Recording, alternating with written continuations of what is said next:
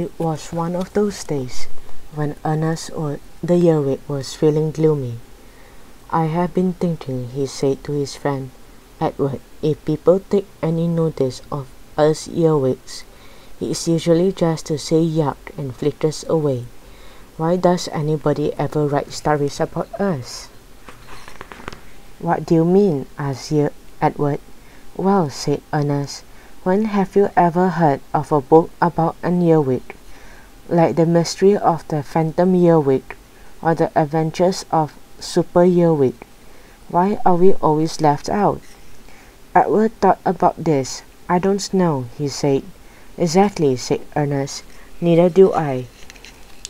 Then Ernest said, take nursery rhymes for instance. Why aren't we in any of those? After all, why is the spider there with little Miss Muffet?"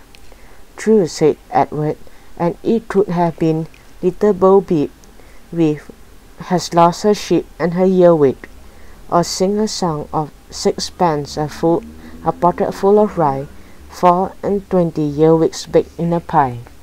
"What about," said Edward, "there was an old woman who lived in a shoe. She had so many earwigs, she didn't know what to do." "Perfect," said Ernest. "Oh, they write about birds and bees and butterflies and ladybirds." Edward interrupted.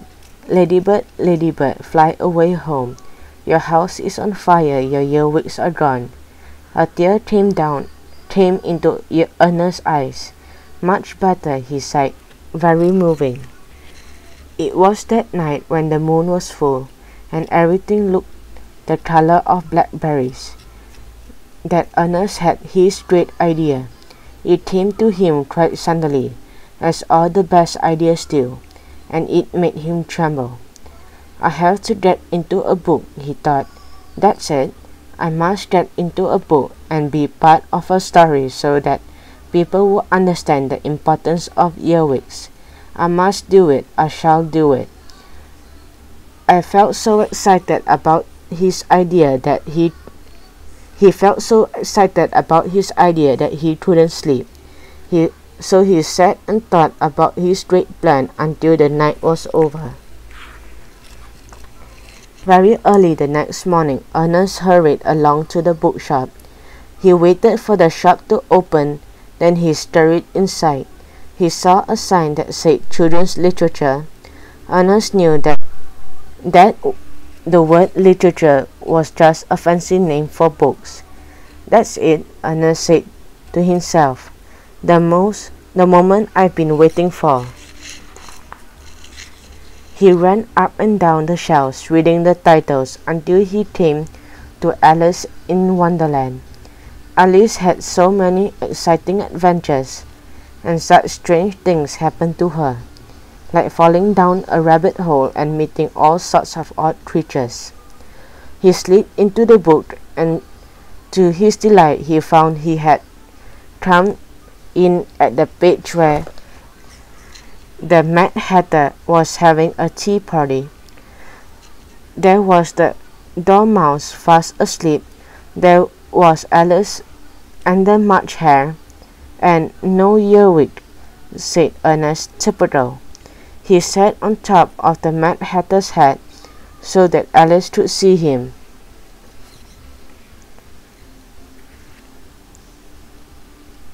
Ever since Ernest was a tiny earwig, he had loved fairy tales, so he struggled along the shelves until he found Cinderella.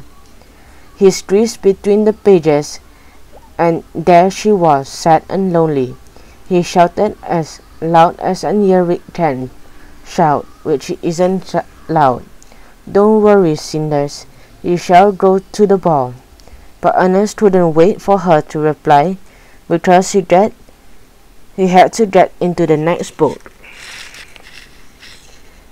He then slithered in and out of the pages of his favorite story, The Wind in the Willows, where there was more walking through the snow in the woods.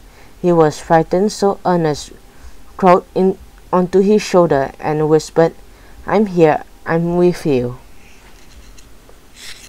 Then it was on to Treasure Island. The excitement of sharing Jim's adventure made Ernest's heart beat faster. Though he felt a bit sick on the ship and stayed well away from Long John Silver's parrot, he climbed back onto the shelves again, and this time came to Peter Pan. At first he crawled into the page with the parrots and the crocodiles, but he thought that was much too scary, so he decided to fly with Peter and Wendy and the boys to Never Never Land. I'm flying, straight on till morning, he shouted. He heard Tinkerbell laugh, and he felt so happy. After his adventures, Ernest was in need of the rest. At last he knew what it was like to be in a book. The bookshop would be closing in a minute, so Ernest took one last look at the shelves, and just for a moment it seemed as if every title included an earwig. When he got home, he told Edward everything that had happened. Today, said Ernest, I set out to prove that every creature, no matter how small, no matter how insignificant, no matter how unimportant they may seem, deserves the chance to be noticed. I couldn't have said it better myself, said Edward. My dear friend, Ernest continued with tears in his eyes, today has made a new earwig of me. I feel it is only proper that I should write a book about my experiences, my struggles, my achievements for everyone to read. Oh, definitely, said Edward. I mean, you must. What will you call it? Ernest thought, then said, The Importance of Being Ernest the Earwig. Ernest cropped up in quite a few books after that. In fact, if you turn the pages, you'll probably find he has managed to get into this one.